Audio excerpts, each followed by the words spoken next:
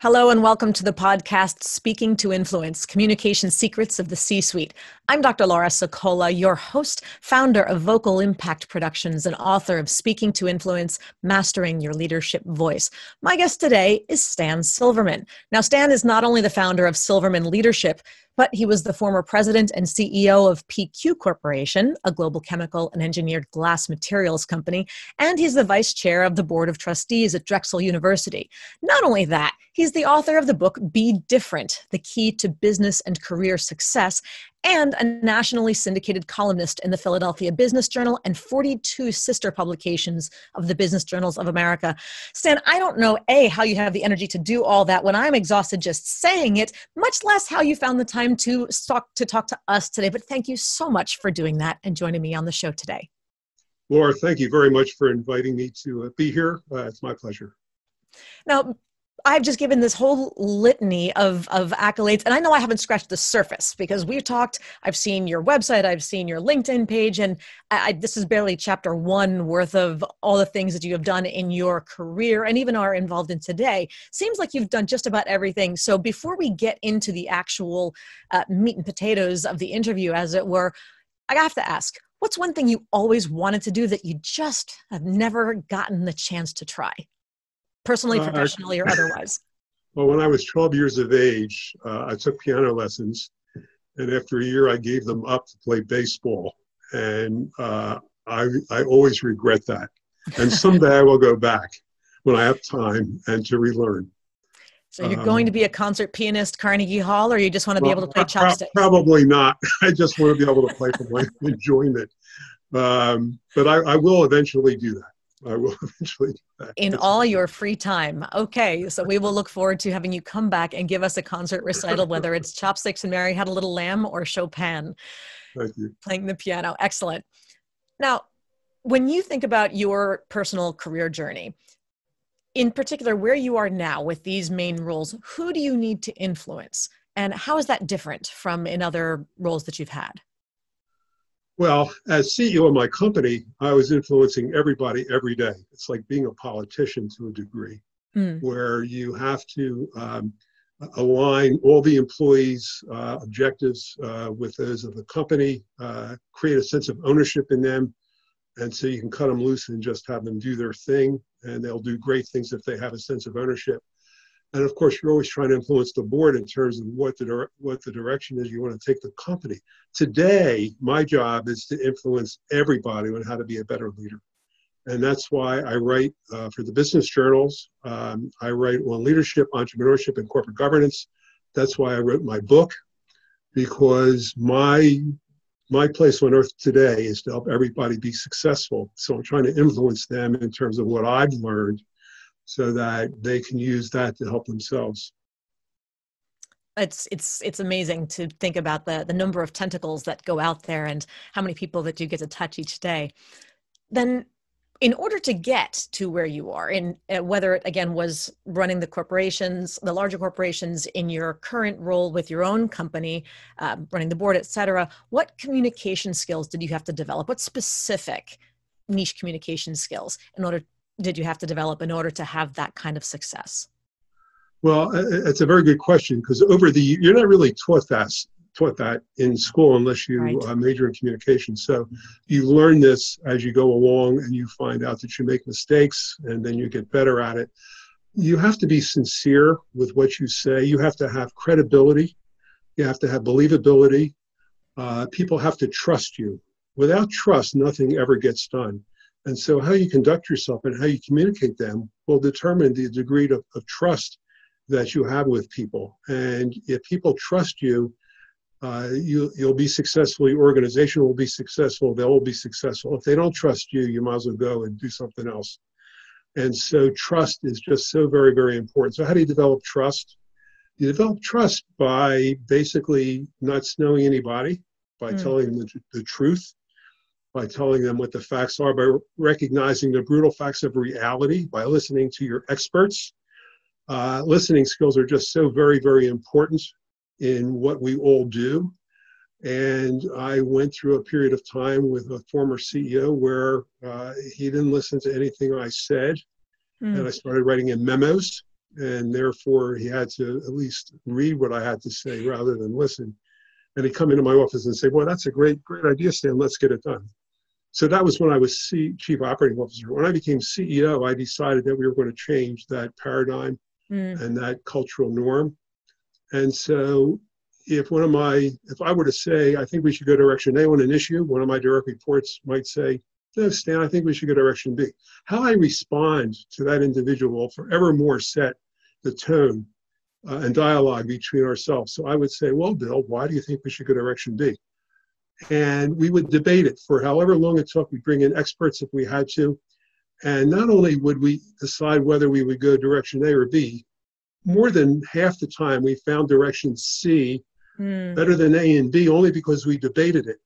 And quite frankly, we hardly ever made a mistake when we went through that process. So you have to be open to debating your people, your direct reports as equals. You may be screaming and yelling at each other, but that's part of the passion that you need to kind of get to the right place. And that helped us be very successful.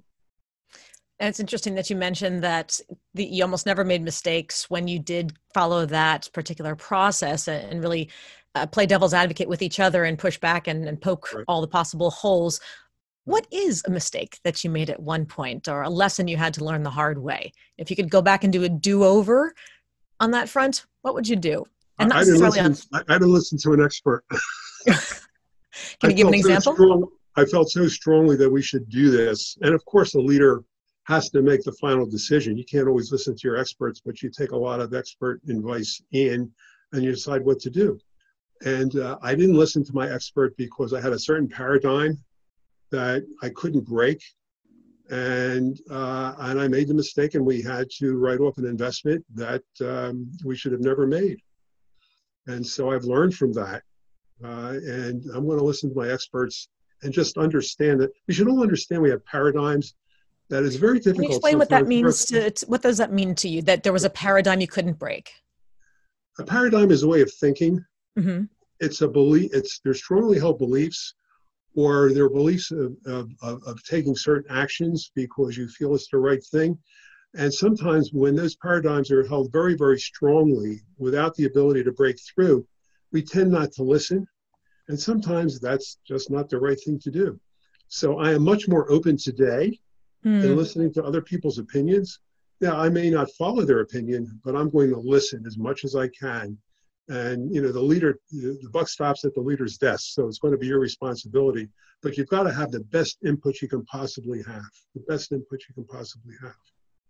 And those paradigms can be hard to break through. We think we're open, we think we're interested in exploring, but we can be a little stubborn sometimes in how we believe things need to be done. Is that Absolutely. We can be stubborn, and we have to guard against that, because it's part of a human trait is to believe what you believe, but maybe there's a better way.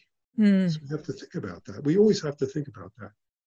It takes a little humility to be able to back down then and give somebody else the credit or the go ahead if it's something that's not necessarily either our idea perhaps, or even just the ability to shift when we've already stated a commitment of sorts to be willing to flex. That can be hard to swallow sometimes. In Jim Collins' iconic book, Good to Great, he talks about level 5 leaders. Yes. And he went through all this data about companies that outperformed their peers by a huge amount. Then he went and studied the characteristics of the leadership of those companies, and almost it correlated very, very highly to leaders that were humble, that listened, that were not imperial, did not trample over people, basically used their teams to the best of their ability, hired the very, very, very, very best people.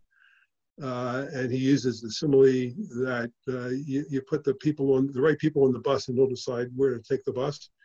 And so those leaders are very, very successful. It's not the other type of leader. And so I've tried to model myself to that type of leadership. And I think I'm that way naturally, but not always. So, I mean, sometimes we make mistakes, and we're not always perfect, or what we think is perfect. And we probably shouldn't be either.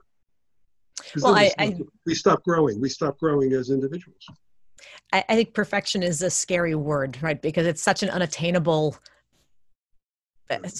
status to reach. I think we'd like to think we're perfect. We'd like to think we're always right. Striving to constantly improve, I think, is terrific. And even to reference that book, Good to Great, which I do highly recommend to everybody. There are a lot of numbers, but the case studies are incredible. Notice that it's good to great, not good to perfect, right? Nobody's perfect. Actually, the first 6 words of his book are good is the enemy of great. So you hear a lot of CEOs say, my company is great, we're great, we're great, we're great, we're great. You're not great. I would never want our people, and we did very well. In my 5 years as CEO, we took earnings from $14 million to $43 million. And people, after the second or third year, they're starting to say, aren't we great? I said, we're not great. We're good in this area. We're very good here, but we got a lot of ways to go in this other area. Because once people think that they're great, there's no place to go. Yeah. And you'll get eaten up by competition because the competitors are always after you. So if you think you're great, you're going to stop, then you're going to get killed. And as Andy Griff said, only the paranoid survive. You got to be paranoid about everything every single day because the competitors are trying to kill you and you have to stay ahead. So I would always say, no, we're not great. And if third parties want to say we're great, they can say that. And our response is, well, we're on a journey to become great. We're always on a journey. We're always on a journey. Sure. There's a vigilance, especially with regard to competition. And it's easy to get complacent. And that's definitely some dangerous territory. Right. So given all of this, then what's the next big goal for you professionally or personally for that matter? And what communication skills will you need to develop in order to reach it? Well, I want to get my book out to as many people that will read it. The book has gone overseas. I have a lot of followers on LinkedIn, 27,000 plus followers. Wow. And I get a lot of comments because I post snippets of the book on LinkedIn every couple of days. And my job right now is to get as many people as possible to read the book because I believe that will help them become better leaders. And I've gotten no negative comments at all about what's in the book, only accolades. And so I was on the way of getting the book out to many college students across the country, but of course the pandemic has stopped that. So I think as soon as the pandemic eases and we get vaccinated, I'm going to start that again. And so my goal is to get this book in the hands of as many people as possible because I think it'll help them become better leaders. Excellent. Speaking circuit involved? I've been on the speaking circuit, which stopped in March, actually. So I went from live to Zoom. So I'm kind of zoomed out, actually, like many people are. Yes. Like many people are. Now, Stan, this brings us to the 24-hour influence challenge. So what would you like to give to our listeners as a direct challenge for them each to take individually, one step that they can complete in the next 24 hours to have greater influence? I want them to think about how they're going to get out of their comfort zone and how they're going to help the people that report to them get out of their comfort zone. Think about that over the next 24 hours. And then do it for yourself and do it for the people below you, because there's nothing like you getting out of your comfort zone to develop, and also for them to think about it's okay to make a mistake. People that never make a mistake never do anything. And so they should be tolerant of the people below them when they make a mistake. And of course, the response by their people normally is, well, I don't want to really hurt the company. Well, you can de-risk your decisions. And so you're not going to hurt the company or your department. And so how do you de-risk your decisions? Even if you have all the responsibility, even if you have all the authority to make a decision, it's okay to ask people their opinion if you're a little unsure. People think that's a weakness when you ask people their opinion. That's a strength. That is a real strength. And so if they can change people's paradigms and get them to get out of their comfort zone and start thinking about how they can take risks, but the risk of their decisions, I think it's going to be very, very positive for them and for their people reporting to them. So should we qualify as far as making those kinds of mistakes? We're not suggesting that, if you're an accountant, then you can lower your standards and not worry about making some mistakes along those lines. That's No, not what we're talking about here. no. There, of course, if you're running a nuclear power plant, you don't want to deviate from the protocols of running the power plant, right? So people know what I mean when I say that. People know what I mean when I say that. Sure. So we're looking at thinking outside the box, finding new opportunities for growth, for development, trying something new. Taking an assignment where you have no experience, but in your gut you feel, I can do this. Well, volunteer for the assignment and do it. Get help if you need. But after you've done that assignment, you're going to feel really good. And we could spend hours with every time I've gotten out of my comfort zone in my company. And it's what took me to the CEO-ship. So I was constantly getting out of my comfort zone, constantly volunteering for things, but always asking for help if I didn't understand something, and people will give you help. Sure. All right, everybody, stretch, think about where your comfort zone is and how you're going to take a step out of it. This brings us to part 2, which is about guiding others on the journey, thinking about things like succession planning and career advancement in the company. When you think about terms like executive presence, otherwise known as leadership presence or command presence, how would you define it, and how do you recognize it in others? Or gravitas. Yes. Is how I would describe it. It's the ability of an individual to capture the hearts and minds of the people that they're leading. And to do that, things are very, very simple. Number one, always have eye contact. Mm-hmm. Never, ever, ever lose eye contact.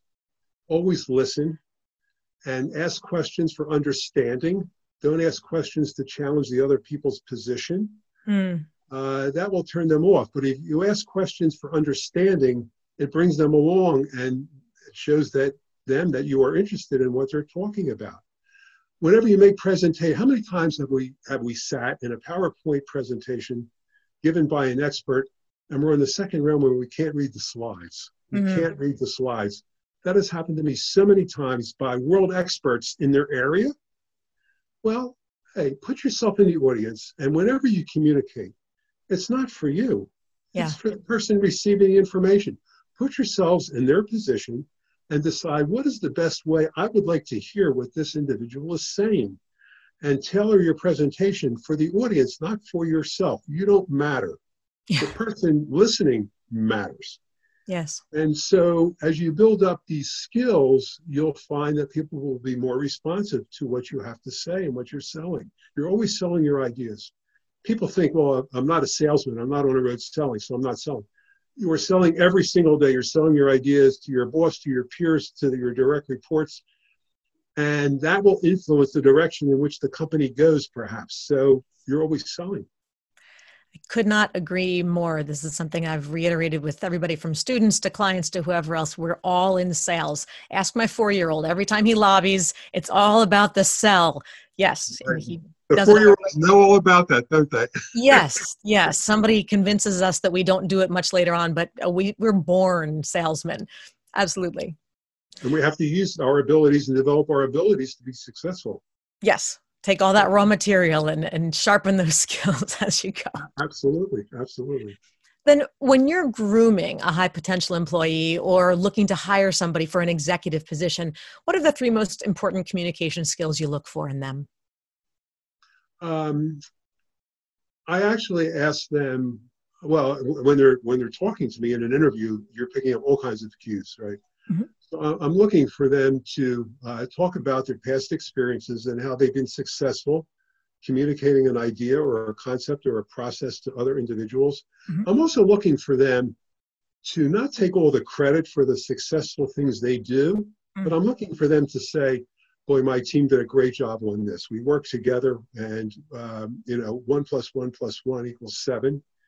And I'm looking for them to give accolades, because if they don't give accolades, it just doesn't feel right. I'm also looking for them to use the word we and not I. I don't like to hear people say, I did this. Well, they did it, but we did this, we did that. They do it through teams, through the people they work with.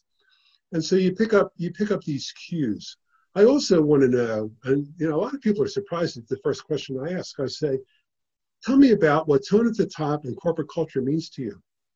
They look at me and say, well, what do you mean? Well, some people do. Well, tone at the top, of course, is the ethics and morality that the CEO or the department head operates under. It's the ethics, which are extremely important to me. I will never, ever, ever work with somebody that's not ethical. I'll fire them. I will not work with toxic individuals. I used to report to one.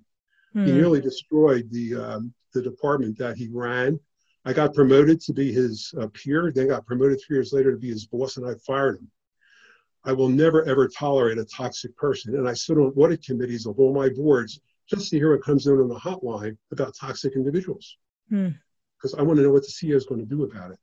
Yeah. And so you pick up cues about the kind of person that, and that individual is and whether you want to hire them or not. Now, interestingly, that sort of leads halfway into my next question, which is the flip side of the coin with regard to a red flag that would be a career derailer, perhaps, or prevent you from hiring or promoting somebody. Talk to me a little bit more about that toxicity. What do you mean by a toxic person? The toxic boy. I write about this a lot because I have personal experience on it. Sure. In fact, I have to keep my voice, even when I talk about it, because even now it gets to me, right? And so a toxic individual does not respect their direct reports, will micromanage everything, will force them to come to that individual to make a decision which is so far down below that individual. There's no reason why they shouldn't even know about why those decisions are being made. Does things in a gray area. There's legal, there's gray area, and then there's illegal things. Well, they don't care. They just do it because they want to get results to drive their bonuses up. We can talk about what happened at Wells Fargo a couple of years ago when the vice president of community banking basically forced the people in the bank branches to create phony accounts to drive up her bonus numbers. And then when employees reported on the hotline to the bank, to the corporate, about what was going on, 6 of them got fired, acknowledged by Wells Fargo. They admitted that occurred. Well, where was the board? Where's the tone at the top of the CEO? I can't tolerate that. I will not tolerate that. And in fact, when I'm on boards, I'm very strong with my position. And, I don't work for anybody anymore except for myself. And so I can take all my experiences and try to help people be better leaders and run better companies and, be places where people want to work. Yes. People don't want to work there. It doesn't matter how much that one person thinks they're producing. It's the bottom's going to fall out. Right. Eventually, especially today with social media, you operate on the wrong side of ethics, it's going to come out. Yes. And then you're disgraced. Your company loses, Wells Fargo lost billions of dollars. Volkswagen, when they cheated on the emissions testing on their diesel cars, lost tens and tens of billions of dollars. The CEO is going to go to jail. Volkswagen, the general manager of Volkswagen US is already in jail. I mean, these people think they're going to get away with this stuff. Plus, people should go home, employees should go home and say, boy, this is a great place to work, instead of thinking, are the feds going to knock on my door tomorrow? I'm going to have to put state's evidence against what our company's doing. Yeah, we hope that people don't come down to that degree of fear on the way home. That's a bad drive home. Yes, I know. Then let's talk about managing up finally with regard to your direct reports. This is what I like to call the pet peeve question. When people have to present information up to you, your reports, what do you wish they would do differently? I wish they would recognize the brutal facts of reality and just tell me like it is and tell me how they want to fix it. I don't want it to be sugar-coated, because if they tell me their problems and they tell me how they're going to fix it, I'll probably say, okay, let's talk about it, and tell me what happens a month from now. It's like when I go into a board meeting. If I try to push something across to the board which isn't true, they sniff it out, and it's a 2-hour conversation. If I go into the board and say, we really screwed this up, but this is how we're fixing it, they say, okay, tell us the next board meeting how it's going. It's like a 4-minute conversation. People don't want to be surprised. People want the people reporting to them to be honest. They want to know that you understand the brutal facts of reality, and therefore you can fix the problem. If you don't understand the brutal facts of reality, you have no chance of fixing the problem, and it gets worse. So maybe the point where it becomes unfixable, then you're in real trouble. So I want them to be just honest with me, and hey, we screwed this up, or this occurred. And of course, you always have to. You never say that without saying, well, how you're going to approach it. You always have to follow it with that, or else, well, why did I hire you? You got a problem. You're not fixing it. So what are you going to do? It may be the wrong approach, but at least I want to know what they think they should be doing. At least they put some thought into it. And then we'll talk about. If I think there's a better way, we'll talk about it. But I want to know that they've thought about a way to fix it. You never say there's a problem without saying how you're going to approach the fix. Got it. Well, this brings us to the final part of our interview, and this is the speed round. Now, in the speed round, these are 3 common themes and challenges that constantly are coming up in my coaching and training discussions with clients and at events. And a lot of people tend to think of them as black and white issues, either ors, which clearly they're not, but they also often feel like they're the only ones struggling in these areas. So I want people to understand that this is not the case. They're not alone. So first, I'm going to give you a very simple topic, and I'd like you to give a 1 or 2 word answer initially on where your gut is on some of these topics, where you land. And then I'm going to prompt you with a follow-up question where you can give a bit of insight or advice to follow up. So first, public speaking, love it or hate it? Well, I love it. And so for those who may or may not love it as much, can you give one tip for managing nerves or for speaking with confidence, even when you don't feel it, perhaps? Early in my career, I was fearful of speaking in public. Okay. I was absolutely fearful. And I knew that I was going to be successful. I'd have to just plow through it. And I did. So the more you speak, the more confident you are. And so you just have to do it. You just have to do it. The other thing I would suggest people do, which I didn't do early on, but I think it's absolutely critical, is get some media training. You can get this in college and university. And so that way you can see yourself on tape, on video, and you can critique yourself. It's absolutely critical that you come off as being real and being honest and being forthright, believable, and trustworthy. And you develop that by practicing it and seeing yourself doing it. Yes. In all of my training and coaching, the video camera is an essential tool. Nobody escapes. Even my graduate students, everybody has to use the video camera. And I liken it to your best friend who has no filter. They will tell you, meaning the video camera will tell you oh so directly, if you've got spinach in your teeth, it's going to tell you you've got spinach in your teeth. If it's not liking what you're doing with your hair, it's going to tell you that. And if it doesn't like what you said, it's going to tell you that too. So, but it'll also tell you when you did something great. So thank you very much for reinforcing that encouragement to use the video. Absolutely. Next, introvert or extrovert? Where do you fall on that continuum? I'm definitely an extrovert. I like people. I like talking to people. I don't like the fact that I'm in my house now for 3 months, only talking to people across the screen, and I do probably 4 or 5 Zoom calls a day. I want to be across the table. I want to be at lunch. I want to be at breakfast. I want to be at dinner with people. I want to be able to read them. And there's a huge limitation doing it the way we're doing it now. And so I'm definitely an extrovert. There's no question about it. So what's one strength of being an extrovert then? And what's an area that you have to work on as a result of being it? Okay, a strength of being an extrovert is that you're able to engage people and you're able to make many times a connection where in the future you can help them or they can help you. And so one thing I tell all of our college students that at Drexel that I coach and counsel is you can't do enough networking, because you never know where it's going to take you. And I did a lunch and learn a couple of years ago, and at the end, this young woman comes up to me and says, I'd like to get a job in San Francisco. Do you have any contacts for me in San Francisco that you can help me with? So I thought for 3 or 4 seconds. I said, send me an email on exactly what you want. She did, and I forwarded an email to Rochelle Parnham, who at the time was number 3 at eBay, Chief Marketing Officer, now a current trustee at Drexel. I had met her a year before that when I went out with the close school to visit all these entrepreneurs, Apple, eBay, PayPal, in San Francisco area in Silicon Valley. So within 3 hours, this young lady is now connected with number 3 at eBay because she had the courage to ask me for help. If you don't ask, you don't get. The worst I could say is, I'm sorry, I can't help you. Well, today she has a really great position, mid-level management position at Google in Thailand. Oh. So she's going places. She's going places. And look at that, all from just taking the chance and asking a question. You have to network. You have to network. You have to know how to enter a room, know which group to break into, introduce yourself, break out after a couple of minutes and go visit another group. That skill is only gained by doing it. You have to do it.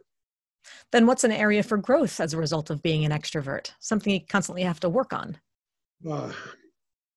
I have to work on knowing when to shut up, knowing when to keep quiet and have the other person speak.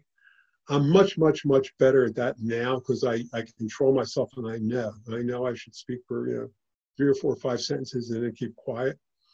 And so I've developed it over time, but I still have a ways to go, I think. Lastly, how about conflict? Nobody likes it. We understand that. But when faced with potential conflict or a difficult conversation, is your natural gravitation to want to avoid it or address it head on? Well, you have to address it. And whether it's head on or not depends on the individual and the circumstance. But you're not going to resolve the conflict if you don't talk about it. And so you have to decide how you're going to approach the individual and talk about it. Or if you see 2 individuals are within your organization that conflict together, I don't usually bring them into a room together and first and talk to them both together. I'll talk to them each individually so I kind of know where they are. And I can resolve it sometimes that way. And if I have to, I'll bring them together. But I always like the personal touch. And that kind of says that you should talk with these individuals one-on-one first. I'm very good at talking one-on-one with people. And then you get it resolved. Or you don't. And then one of them has to leave, perhaps. Depends. Well, hopefully we don't get quite to that point, but that's the beauty of having the chance to talk to them both and understanding both sides. Then when you come to the table, you have a little clearer picture of more than one. Your job as boss is to do that. That's why you get paid the big bucks, is to get that result. Fantastic. So Stan, then tell me, how can people learn more about you? I would love people to learn more about me. They can learn more about me from my book, Be Different, The Key to Business and Career Success. You can purchase it on either Barnes & Noble or Amazon. Or if you'd like, I've created a little bit of a teaser. The book has 4 sections to it, 4 parts to it. The book is available in part 1 only. And if you would send your email address to contact@silvermanleadership.com, I will ensure that you get that first part. And if you think it's interesting, you can order the book. So I want to make sure that I'm catching it. It's at silvermanleadership.com where they can go to learn more about the company in general. In your book, you're giving away that first of the 4 sections for free for people who want to see it. If they email, was it contact or info at? Why don't we make it info at? Okay. Yeah, I'm sorry, that in fact is what it is. It's info at silvermanleadership.com. And if you go on my website, silvermanleadership.com, you can see all the articles that I've written for the Business Journal, over 300 articles for the Business Journal, plus dozens of articles in other publications. You can look at listen to my podcasts. So my website is a repository of everything I've done in this area, and you're more than welcome to look at it. silvermanleadership.com. Please do so. So you'll get an MBA worth of information if you just stay on his website for the rest of your life, probably, because I have a feeling the information is going to keep coming and keep growing from there. Well, it keeps coming, and it's really an MBA plus. It's what you learn after you get the MBA. Oh, it's okay. It's the next step. After you get the MBA, yes. MBA 2.0. Stan, thank you so much for taking the time to join me today. It's been a pleasure speaking with you. Laura, thank you very much for having me on your show. It's been an absolute pleasure for me speaking with you and the audience. Thank you. And to the audience, everybody else who's tuning in, thank you for joining us today. Be sure to subscribe so you never miss an episode, and give us a 5-star rating on iTunes so we can help even more people increase their confidence, presence, and influence. And finally, if you want to download my quick start guide to mastering the 3 C's, command the room, connect with the audience, and close the deal, go to speakingtoinfluence.com. I'm Dr. Laura Sokola, and you're listening to Speaking to Influence, Communication Secrets of the C-Suite. Hi, everyone. This is Dr. Laura Sokola, and I want to sincerely thank you for listening to the Speaking to Influence podcast. If you love listening to these episodes as much as I love bringing them to you, be sure to subscribe so you never miss an episode. And please go to iTunes right now to rate and review our podcast in order to help us expand our reach so even more people can master the 3 C's to command the room, connect with the audience, and close the deal.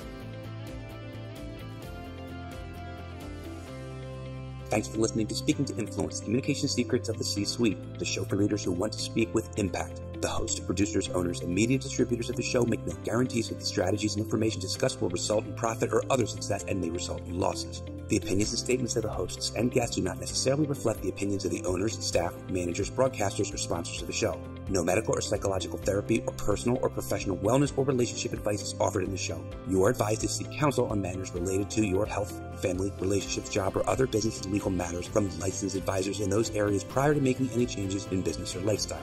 No information provided may be suitable in your situation. As always, take responsibility for the decisions and actions you take, including the reactions they may make in your work, family, health, and life.